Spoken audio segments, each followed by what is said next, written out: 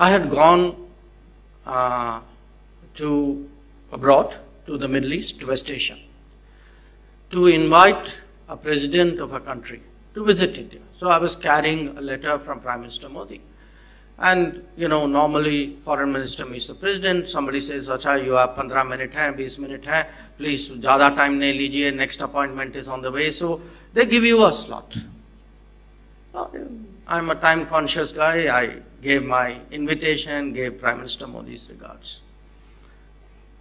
We did about 10 minutes of polite talking.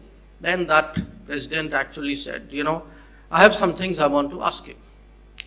He said, "I hear in India that you are today able to reach very large sections of your population because of your digital capability.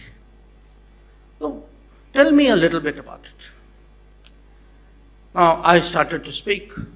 You ask a cabinet member of the Modi government to speak about what has happened last 10 years. Obviously you are not going to stop. You're going to speak one after another. You will speak about housing, you will speak about giving food support, you will speak about Jan Arogya Yojana, Awas Yojana, Ujjwala.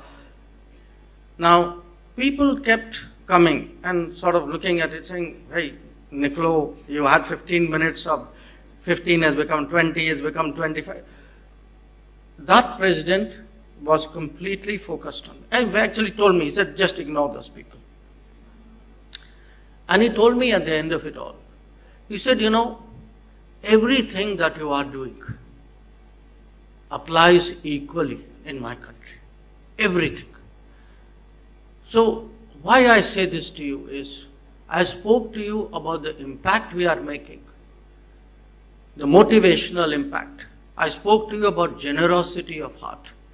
But you must also realize everything we are doing today is relevant to the world.